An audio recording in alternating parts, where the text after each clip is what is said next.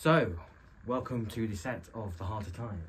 So, this is quite a big announcement video, actually. It's one that I've been putting off doing for a while, mainly because it's like, you know, it doesn't quite feel like we're at that point yet, but it's an important announcement that I have to do. So, next year, 2023, okay, is the 60th anniversary of Doctor Who.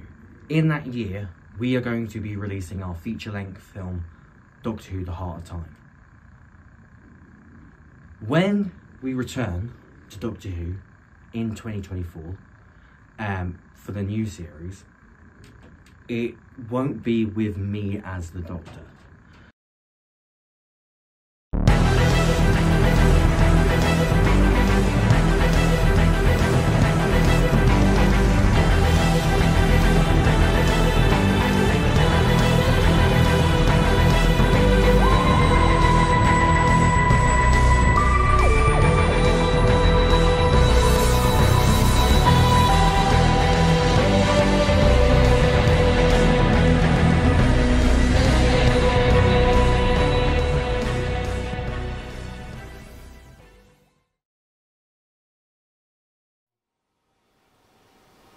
Bit of a big question.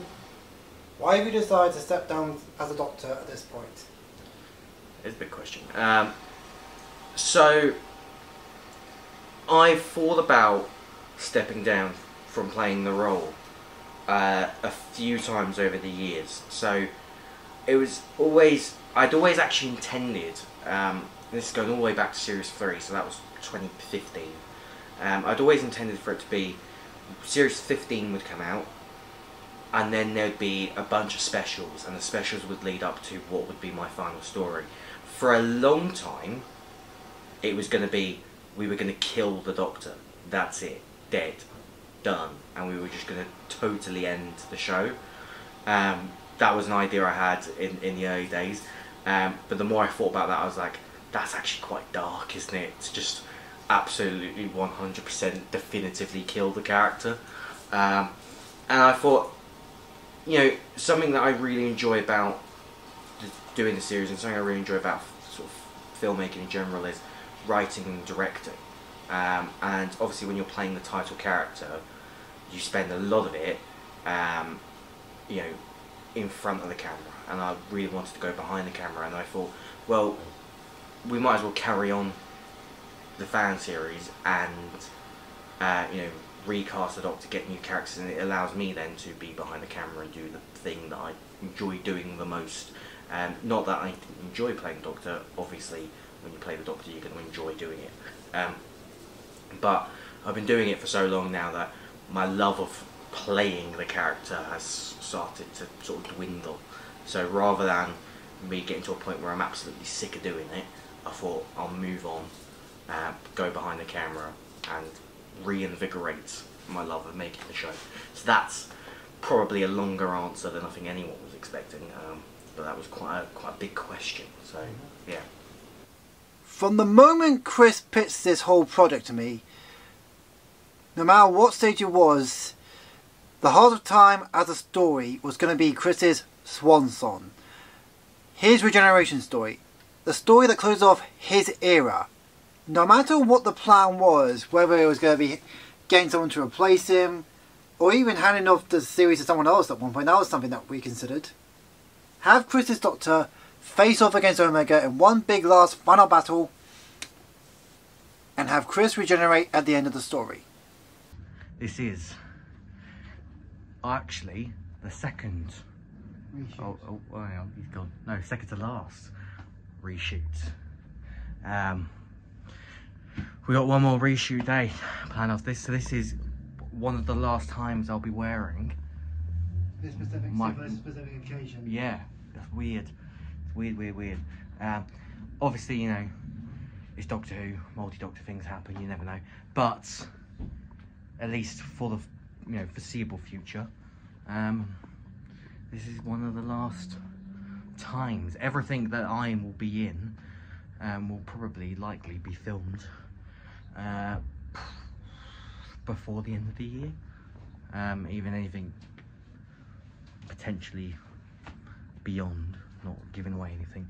But yeah, so doing some blue screen stuff today, just doing some pickups, doing some pickup shots, some replacement shots. I'm covering the camera like an absolute rookie. Doing some replacement shots, some pickup shots, and also some additional stuff, because this is what happens when you film something and have it way in advance. You start to write extra stuff for it that you think would work really well, and that's what I've done. I've written some new bits that actually work really well and replace some things that we thought didn't work so well. So that is what we're doing today on Doctor Who. Okay, so, and we did the regeneration scene ages ago, but we had to redo it, and why was that, Chris? It's the silliest thing. And do you know what? If I don't think this footage is as good as the original version, I'm just going to use the original version. But basically, I only have one shirt of the particular style, the one that I've worn in like the entire movie. It's a white shirt. It's got little bits of like black patterns on it, right? So because I only have that one shirt, and because I knew that you know, in episode 1 of series 6 there was going to be like the shirt was going to be all torn up a bit like raggedy Doctor 11th Doctor style, right? I was like, well, we can't ruin the one shirt, because if we ever do multi-Doctor stuff, we're going to need that shirt, and if we do any other reshoots of the Heart Time, we need that shirt. So I thought it wasn't very noticeable that the shirt changed to a plain white shirt when Charlie is in the shop.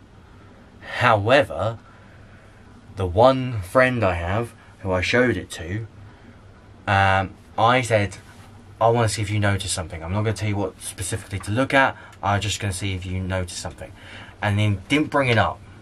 I then had to kind of bring it up. And his response was, it'd be nice if he was wearing your clothes. To which I said, but he is wearing my clothes. The only thing he's not wearing is the shirt. He's wearing the same tie. He's wearing the same waistcoat. He's wearing the coat. I thought it was very subtle and not very noticeable. But apparently, it is super noticeable. And it's been interesting as well, because obviously it's a film and we are used to doing episodes. Episodes, I think, actually take a lot less time to shoot everything for. Whereas, because this was a big kind of film with a lot of action set pieces going on, a lot of green screen work, a lot of TARDIS stuff, location stuff, it was a big undertaking, and it just took a lot of time to kind of plan everything, even though the actual core cast is quite small. It just did take quite a long time to get everything in motion. Because this is a regeneration story that just so happened to fall in line with our anniversary year, even. Chris wanted to do his version of the 10th Doctor's companion farewell tour from the End of Time, in which he visits all the past companions and characters throughout the series. So not only do I appear as Simon, but I also appear as the Mystery Doctor as well, and I also appear as John, Daisy's boyfriend, with Marina returning to play the role. That said, the other characters that we couldn't get involved, so Daisy, played by Phoebe, Lainey, who was in one of our Christmas specials, and the character Alice, Lauren, who ended up being Romana, we weren't able to get them to film, so we used previous footage from the episodes with Chris spliced in via green screen, because that's really all we had. So we weren't able to get them, so we just thought have Chris see them from a distance without ever saying goodbye to them.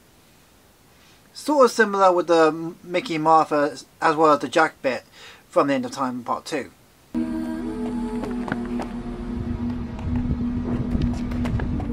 Oh, I'm so sorry. No, it's totally my fault. These things happen. Wait a minute. Doctor.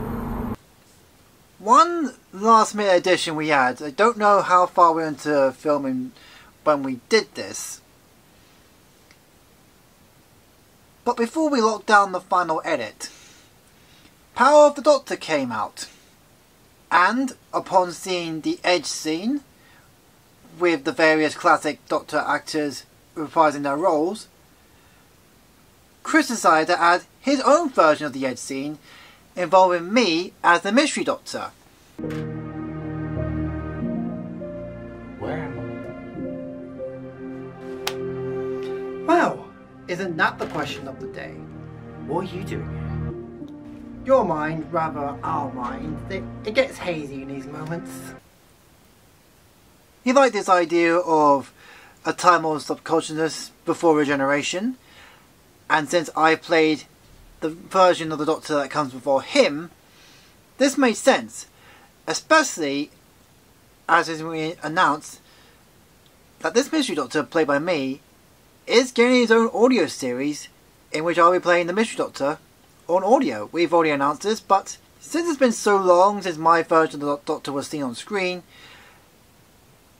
Chris thought it would be a good way to re-establish the character, and that way whatever new audience we get from the Heart of Time will clock on that I am the Doctor before him, and as such, when they see news that we're making a new series with this new Doctor, rather old Doctor, they'll connect the dots. So not only does this refresh the minds of the audience we already had and establish them for the new audience, this is just a good setup for that spin-off series.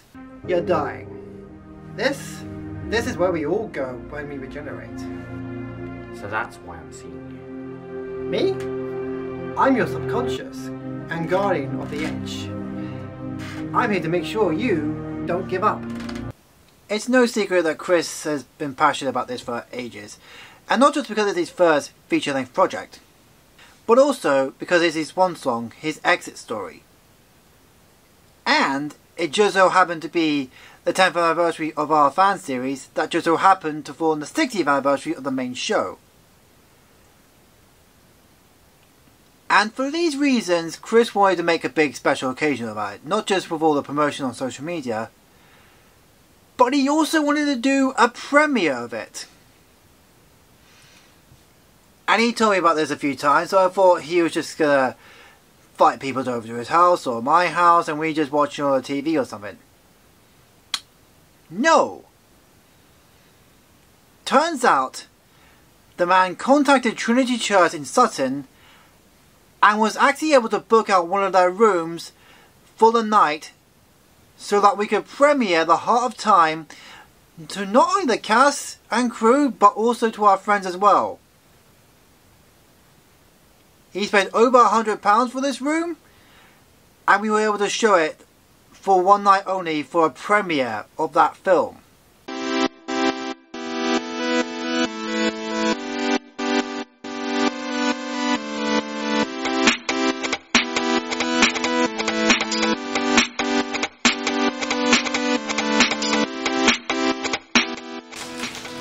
Hey, someone we've not seen Confidential for a while. Marina's back. So how do they feel to see the film finally? Yes, back here for the great premiere of the film. What's going to happen? Who knows? In time and space. I'm just putting out the red carpet. Yeah, because we for our got... esteemed guests. Yeah, because this is how serious Chris took it. He got a red carpet. At least you got the red carpet. We had a dress code. Kenny's wearing a hat. I've never seen him wear a hat, but he's wearing a hat. Like, yep. this is happening. No, sir, he is very much alive, and he's coming right here. Why would I listen to you? So not only do we have sound, but we have light as well. So today the premiere. How are you feeling about this, Chris? I don't know. It's all a bit real. I mean, I'll give you that. I felt the same thing, that we've been at this for what, how many, 2 years now, and it's not only done, we're showing it to people. Hello, Chris here. I'm just adding a little bit to this part of the Confidential, as I'm just doing some final touches to the edits that Kenny has sent through. And this really is just just want to say a massive thank you to everyone that has followed this series for so long.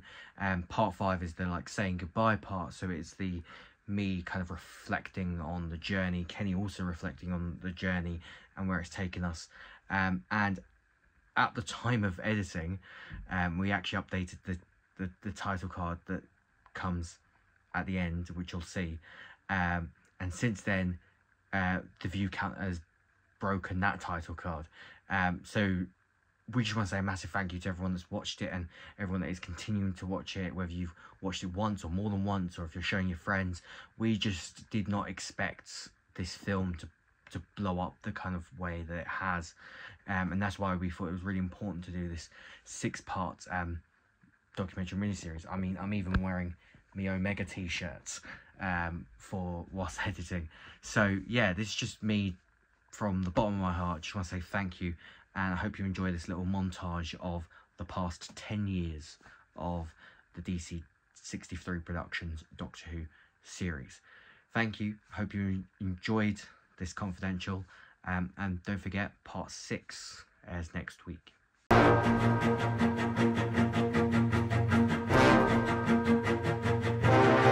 I'm gonna make it bend and break. Say a prayer, but let the good times roll. In case God doesn't show. And I want